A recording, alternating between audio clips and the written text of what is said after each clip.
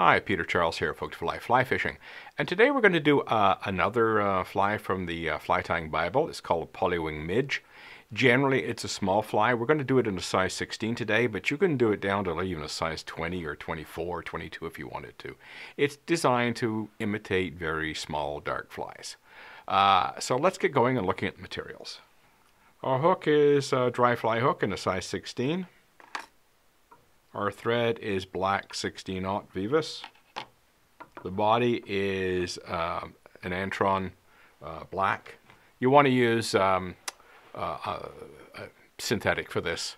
When you're using, I find synthetic work really well for small flies because you can really dub them lightly. Now the wing is this polypropylene floating yarn in white. This stuff is lovely. It floats. So I would suggest you get lots of this stuff. There's quite a few flies in this book that are done with this yarn. It really works quite nicely, so we'll be using that. And we're going to use some black dry fly hackle. So let's get started. Bring your thread back to the hook bend. Now we're going to go lightly with the dubbing.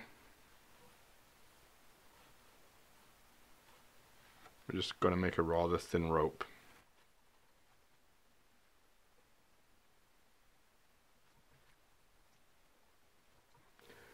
Okay, now for our polypropylene wing, we want it roughly the length of the hook. So a couple of firm wraps in there.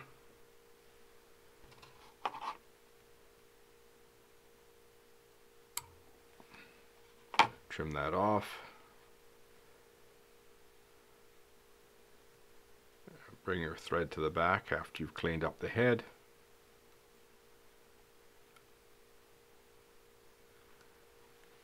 Now for the hackle. You want a hackle that's roughly 1.5 times the gape of the hook. So that's what we're going to work with here.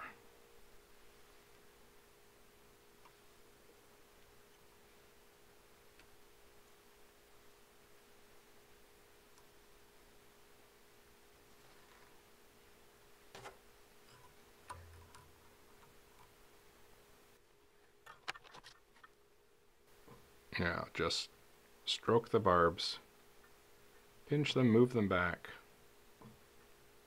fold them back a little bit. So when you wind on, you can wind the barbs in front of the previous turn. Always brushing the barbs back so you don't get too many trapped in front. That's what you want to try to avoid if at all. You'll get some.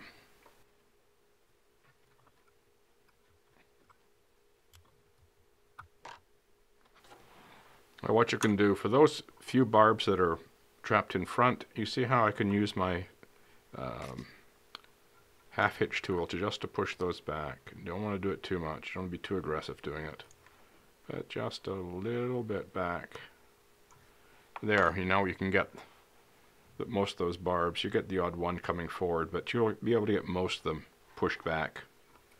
So you don't have those big bits of barb sticking out forward. There you go, the polypropylene winged midge. I think it'll be an effective pattern. That polypropylene wing will keep it up. Black flies always tend to work well, especially when there's smaller flies coming off. I sometimes think about using these in the evening if you've got an evening hatch and the light levels are low. Black works as good as anything else. So give it a try, the polypropylene midge. Cheers.